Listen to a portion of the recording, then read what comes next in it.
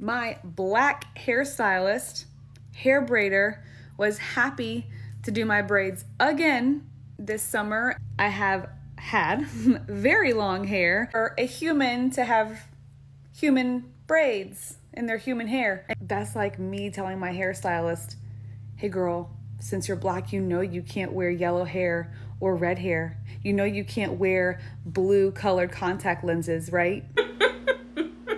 Y'all, I'm in the middle of dyeing my hair, but I just want to talk about her black hairstylist. I'm really proud of her for getting the bag.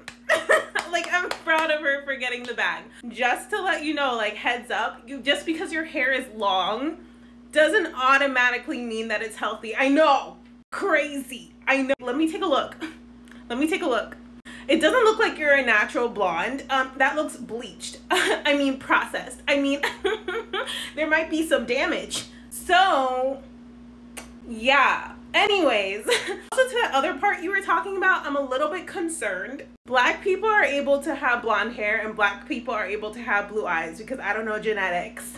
That sounded like a tinge racist adjacent. So just to let you know, just because you're wearing human hair on your human head that's not actually blonde and actually processed doesn't mean that's actually great for the human hair that is on your human head and may provide tension. What is it, the braids?